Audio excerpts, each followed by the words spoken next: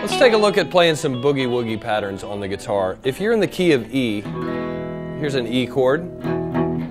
I could play the bottom part of the E chord just by barring with my first finger the 5th and 4th string. So if I did that, and then I placed this 3rd finger on the 5th string, 4th fret, I get that basic boogie-woogie pattern.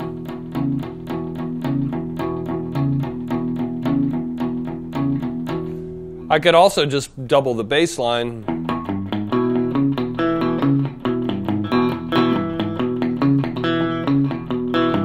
The bass line might more accurately be doing something like.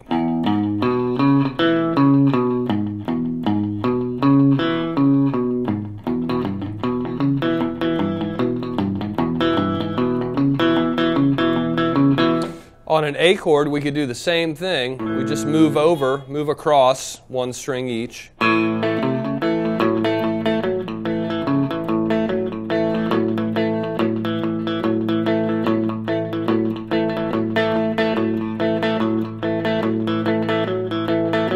On a D chord, you could do a very similar thing like this.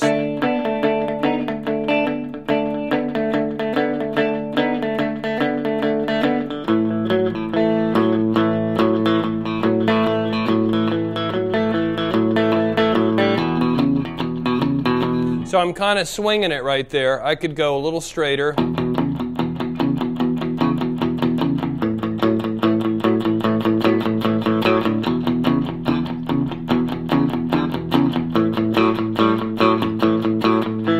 Okay, so that's just an introduction to some of the boogie-woogie patterns that you might have heard on piano from long ago, but they sound really good on a guitar, especially an electric guitar. So have some fun with that, and we'll see you soon.